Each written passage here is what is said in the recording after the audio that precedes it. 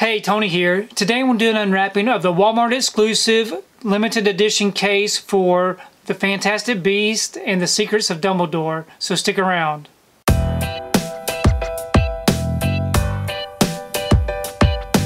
So today I've received my order for the Walmart exclusive Fantastic Beasts, the Secrets of Dumbledore. This right here is the limited edition Collectible Newt case with a pop-up.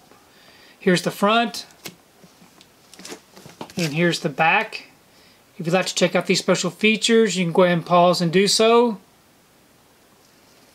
I'm going to go ahead and remove this from the wrapper and we can take a closer look at this packaging. Okay, I've got the wrapper off. Here's the front of the case. And we're just going to slide this off because I will keep that. And then here's the case itself without anything on it. It's got some really nice looking details printed on. So I really do like the way that the case looks. It is a hard cardboard. So we're just going to remove the lid from the case. So the case will open up just like this. And as you can see, it does have the pop-up as it was described. So all this right here is popped up. Really nice looking in the inside. So we do have our Blu-ray with a slip cover, and it is sealed up, which is great. And then the rest of it's just, you know, cardboard detail.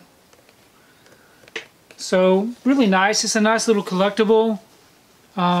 They do have it in the 4K and also the Blu-ray, and so I did purchase both, but decided I'm going to take the 4K one, return it, because all I really need is just the cheaper version of it, because I've already got the other ones. But I really do like this case. Some of the other editions that I picked up, I did get the Best Buy exclusive 4K Steelbook, and I got the Target exclusive with Newt's journal.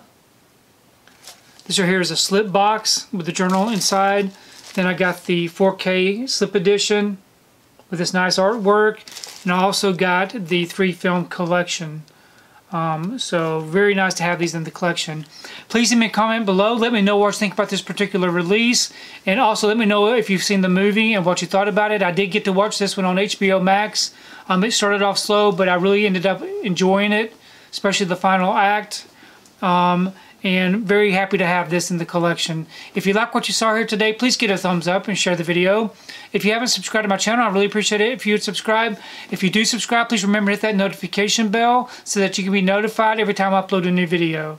If you haven't found me on my social media accounts, I'm on Instagram, TikTok, and on Twitter. And if you'd like to find out what I've been watching, you can find me over on Letterboxd. I do have links below. But thanks again for watching, and we will see you next time.